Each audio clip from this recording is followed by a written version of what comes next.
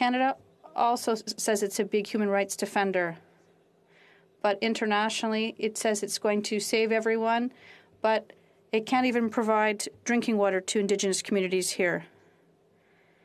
And it's responsible for this on its own territory. It doesn't even see the end to this. Canada also created peacekeepers.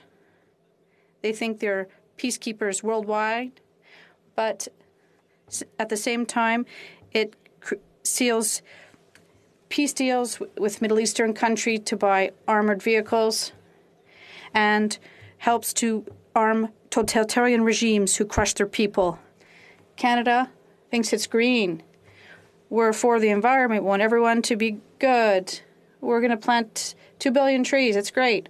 But on the other hand, it's a petrol state that finances oil companies with yesterday's energy by ignoring tomorrow's energy. Canada says it's strong and united, that the idea of Canada is wonderful, but the Canadian identity, Mr. Speaker, is fragile. It is fragile. Albertans are more proud to be Albertan, and Quebecers are more proud to say they're Quebecers.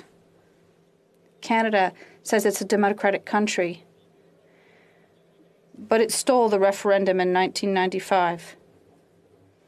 And Canada's history has been based on the assimilation of First Peoples.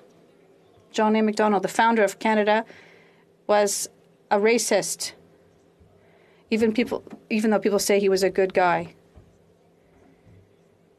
To construct identity, Canada stole from Quebec.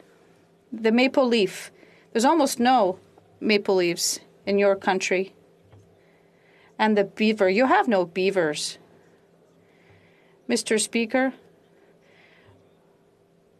if west of the Ottawa River, you can't even eat a poutine that's edible. And the only cultural thing you have left is hockey, and they never even win in Toronto.